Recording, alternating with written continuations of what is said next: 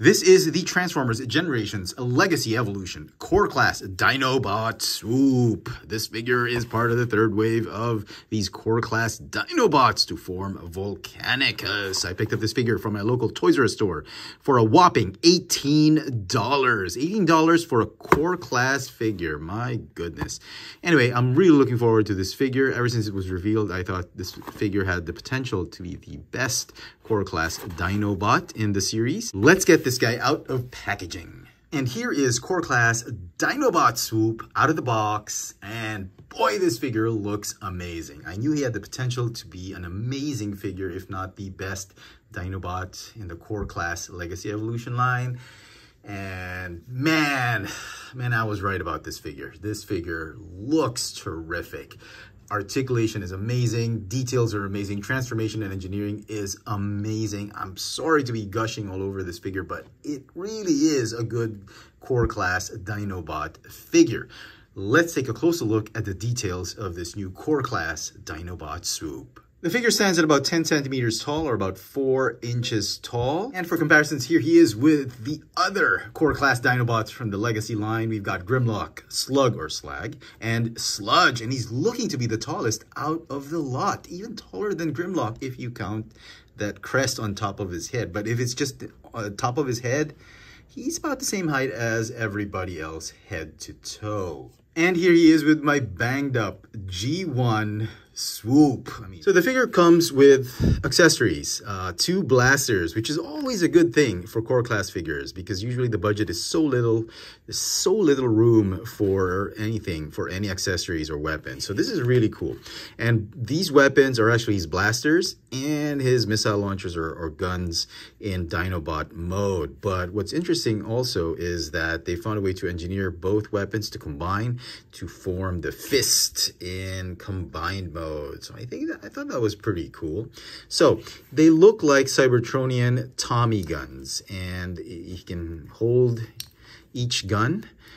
It's a 3mm peg in either hand. So I thought that was pretty cool.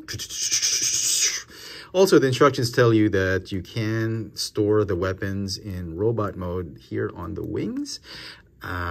That's also where you store them in Dinobot mode. But I will warn you, once you peg it in too deep, it is quite a nuisance to remove. So be very careful with that. Okay. As far as the details of this figure go, man, it is amazing. Every panel just full of sculpted detail. Look at that head sculpt. Look at that chest, that torso, the arms, the legs. Absolutely incredible sculpting. I mean, for a Core Class figure. Articulation of the figure, the neck is on a ball joint, as you've seen earlier in the video. He can look up, do a Superman pose, which is very cool because he's a flying Dinobot, so very cool. Ball jointed shoulders, ball jointed elbows. He does have a waist swivel because of transformation into his arm mode, but it is hindered by the beak of the Pteranodon, so you got to pull it up like this if you want that full rotation on the hips or the waist. Also move the wings out. Okay, hips are on ball joints. You can do the splits forward and backward. You got thigh swivel, hinge knees that go, I would say, 180 degrees because of transformation. No rocker tilt, but the feet are already angled so that they're tilted. So no need for ankle tilts. Paint apps. If there's anything to improve on this figure, it's probably the paint apps, especially on the wings. The wings have been molded in this really pearlesque, glossy, kind of silvery white plastic. It's coming across as gray on the screen, but it really is like a very silvery white plastic, and that's a shame. I wish they could have used some form of silver paint that looked like this, that was as metallic as this gold paint. They could have just sprayed it on. I think that would have been cool, but overall, you know, I'm very happy. Even the gray bits, I'm not complaining too much about it. I just wish they could have painted it. Like, for instance, the legs. The legs are made of the same plastic. They've spray painted it with this really nice gray paint. So I don't understand why they couldn't have done some metallic silver paint on the wings. And then again, you know, could have been budget restrictions. So, okay. All right. So let's get him into his Pteranodon alt mode. First thing you want to do is you want to fold up the head like that. Fold up the animal head like this. And then the wings. Well, I already had transformed it. You got to open up the wings. Put it off like that. And then these guns, like I mentioned earlier, they are going to tab onto the underside of the wings.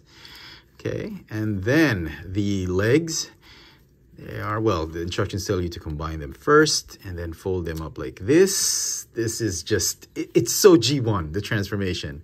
And then the arms, they are going to peg onto the sides here and there. And basically, there is Swoop in his Pteranodon Dinobot alt mode. He looks fantastic without the guns. Very, very cool looking Dinobot mode. And for comparison, in alt mode, here is Swoop with the rest of the Dinobots from waves 1 and 2.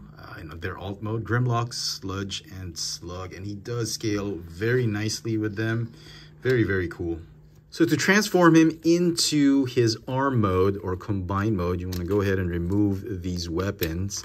You're going to go ahead and unpeg the legs, unpeg the arms. You want to rotate that waist, fold up the wing, and then the instructions say to just tab the arms in, tab it to the torso. So I guess it means like you just tab it here under his armpits, I should say.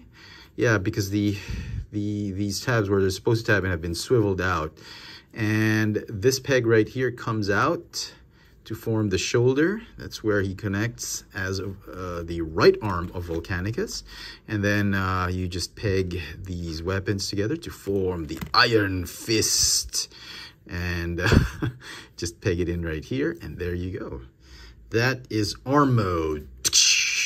Now, I'm not going to show off the combined mode of this guy together with the other core class Dinobots, not just yet, because I do have Scaar coming up. So we'll show off the combined mode of both Swoop and Scaar with Grimlock, Slug, and Sludge in the Scaar video. So do stay tuned for my core class Scaar video, which is coming up soon.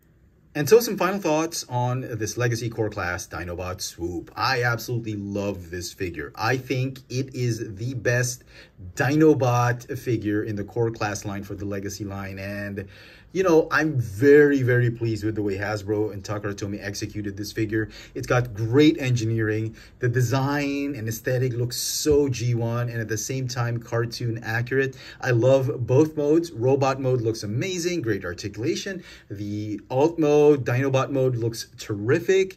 It's compressed very well. The transformation is much like its G1 counterpart. I love how the weapons combine and split up.